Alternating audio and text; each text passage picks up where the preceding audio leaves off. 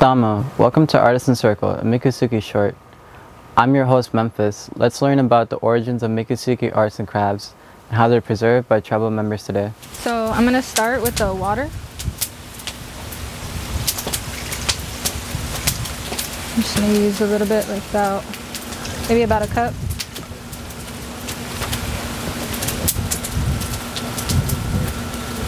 And then I add the flour to the batter.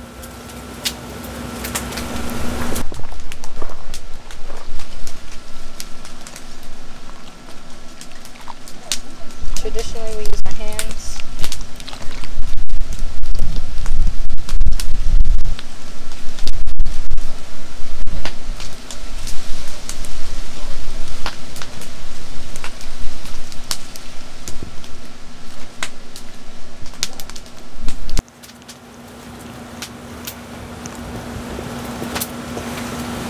And then I used water, but a lot of people use milk. Back in the day, they used to use the powdered milk. Some people think it makes it more fluffy than if you use the water. It's all about preference.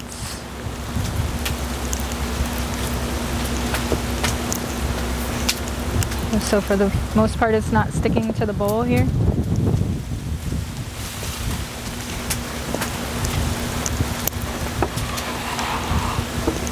And you just kind of make it into like a ball.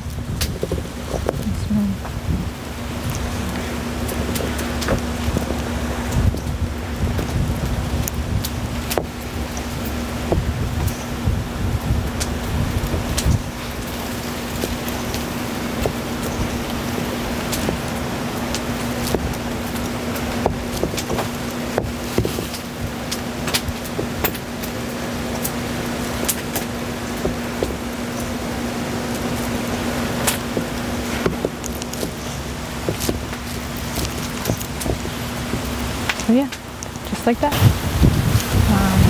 Once you get your ball, you can chop a piece, a little bit of flour.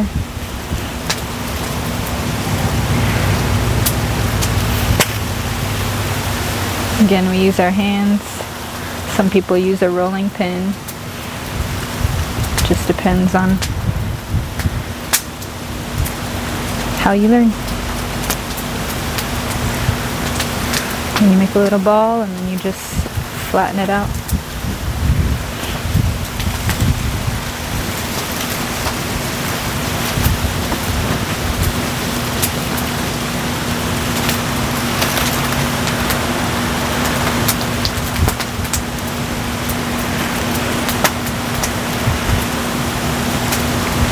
And you can make them big or small, however you want.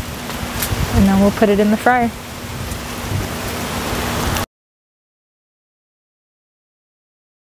Well, it's made by working it with your hands, with the dough, and when it comes together, then you form it and you shape it into whatever shape you like, and then you put it in the oil in a frying pan over the fire, and you let it fry for a few minutes, and you flip it over, and then as soon as it's golden brown, it's ready. And then you let the grease drip out, and you serve it. Thank you for watching Artisan Circle, a Miccosukee short. Make sure to subscribe to our YouTube channel. Until next time.